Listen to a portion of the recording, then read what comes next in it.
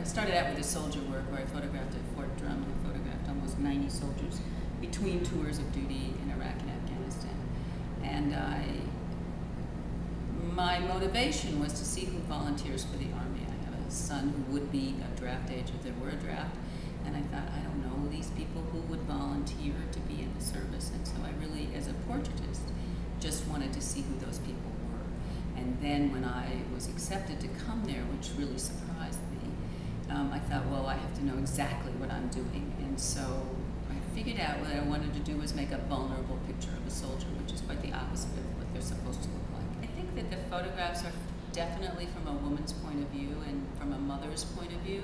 Well, I think that instead of heroic, they look vulnerable, but I think they also look they seem very tender.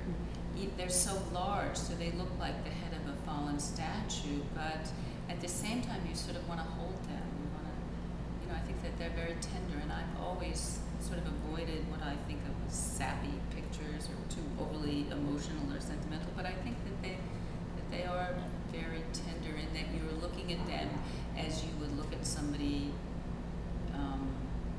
with their head on a pillow opposite you. And who do we see that way? We only see our lovers and our children that close up.